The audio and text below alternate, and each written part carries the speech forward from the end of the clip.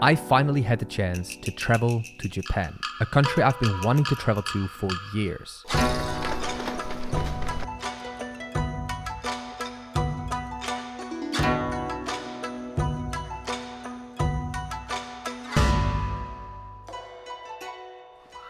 So, I've been in Japan for 2 full weeks, and this is my last day in the beautiful city of Tokyo. So I want to take you guys with me on a full day in this beautiful city and show you what it's like to travel by train, by foot, show you the food, but most importantly, show you what it's like to wander around in these beautiful vintage camera stores. Because I'm on a quest to find myself the best vintage Minolta camera. So let's go.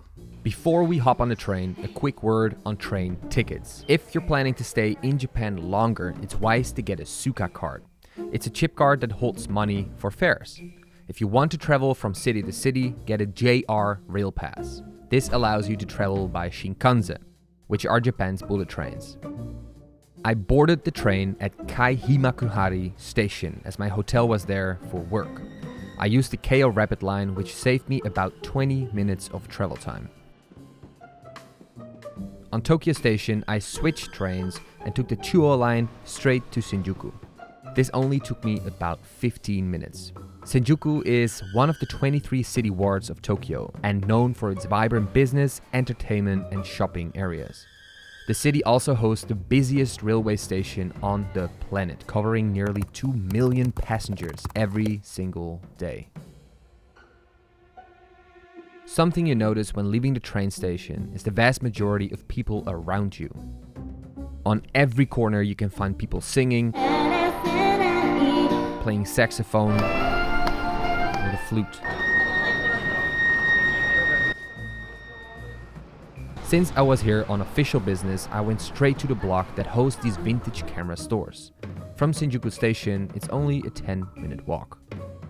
Finding these shops can be a bit tricky, so you kind of have to know where to go. I advise you to pinpoint these things on Google Maps so you don't get lost. Once you get in these shops, just be amazed by the amount of cameras and lenses these people have.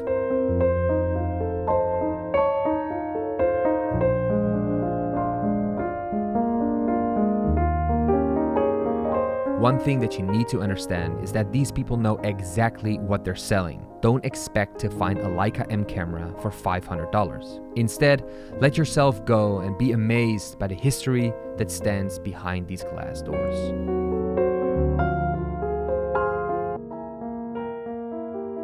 I looked around in the first shop I was attending, which is the used camera market. I took a couple pictures and notes about pricing, and I went to the second store, Used Camera Box, which is around the corner.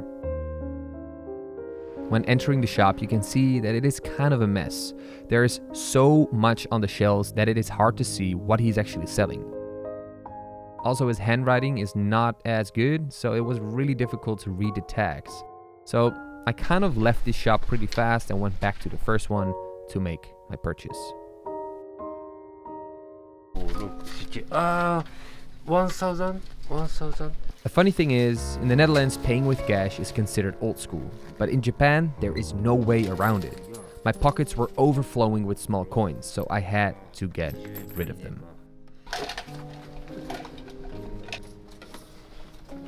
Receipt. Perfect. So, I thought to be smart and go to a park to sit down and be chill because I'm super awkward in front of the camera with people around me. But I walked into another tourist trap. So I paid 500 yen, which is like €3.50 to get into the park.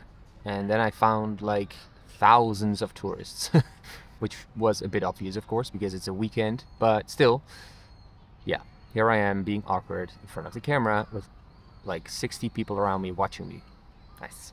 But I wanted to talk about the camera that I managed to purchase. So I spent about 2.5 hours in these vintage camera stores, and I found this one, a beautiful, in great condition Minolta X500 with a 58mm 1.2.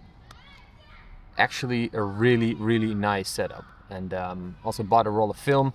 So I start shooting with it straight away.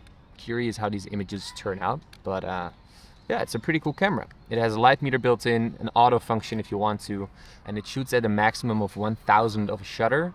And of course you have your aperture, so you can control your lighting through that. But yeah, it's pretty sweet. And the funny thing was that the lens actually came with an E-mount adapter for some weird reason, so I can use it on the FX3. It was meant to be, I guess. So let's see what this lens looks like on the FX3 during sunset in Japan.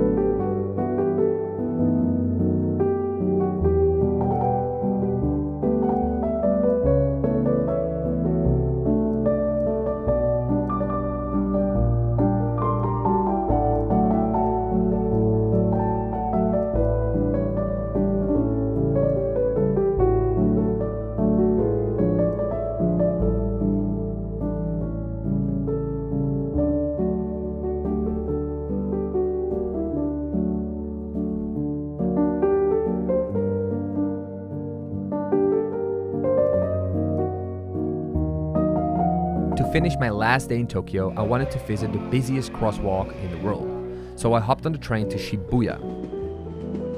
But first, I ate some sushi and prepared myself mentally, because what I was about to witness was quite crazy. To me, it's super fascinating to see how well and organized this all goes. In Holland, there would be police and at least a dozen traffic men to mend this chaos. But in Japan, no matter the chaos or the amount of people, they always stick to the rules, which is something we Europeans can definitely learn something from.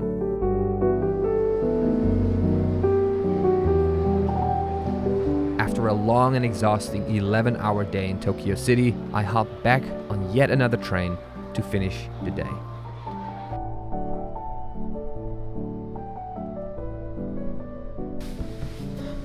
We're back in the hotel room in the nice lighting conditions you can possibly imagine, but yeah, this is all I have. Anyway, I hope you enjoyed this this tour through Tokyo City, and the search for a vintage camera was a nice thing to do, especially if you're alone here. In my opinion, wandering around the city without a purpose is kind of boring to me. So having a purpose was a nice catch. Anyway, I bought some takeout. I'm going to lie down, chill, eat something, and then pack my bags because my plane's leaving at 11 in the morning and it's like an hour to get there. So it's going to be an early call. Anyway, thanks for hopping along, and I'll check you guys later.